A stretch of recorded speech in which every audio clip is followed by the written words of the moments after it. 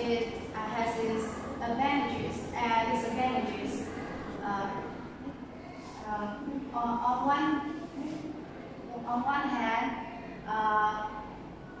one hand, internet is said to be beneficial for students in their study.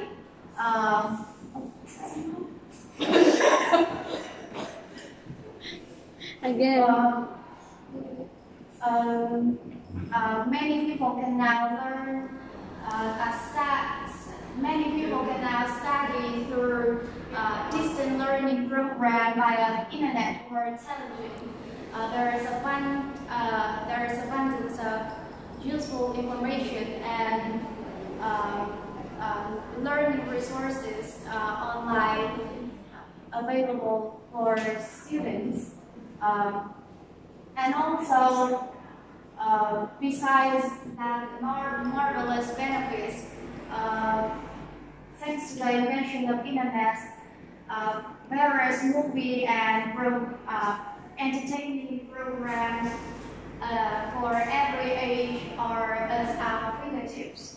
On the other hand, internet also has its negative impacts.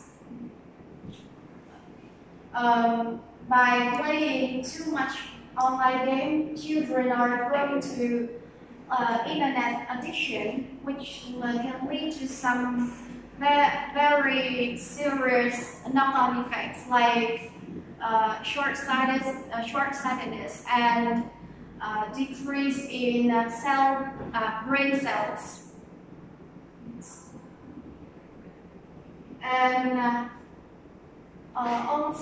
also, there is another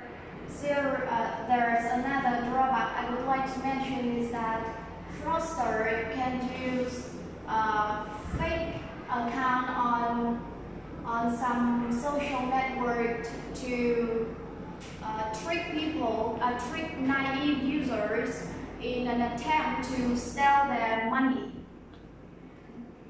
To sum up, whether internet brings us benefits or drawbacks, it largely depends on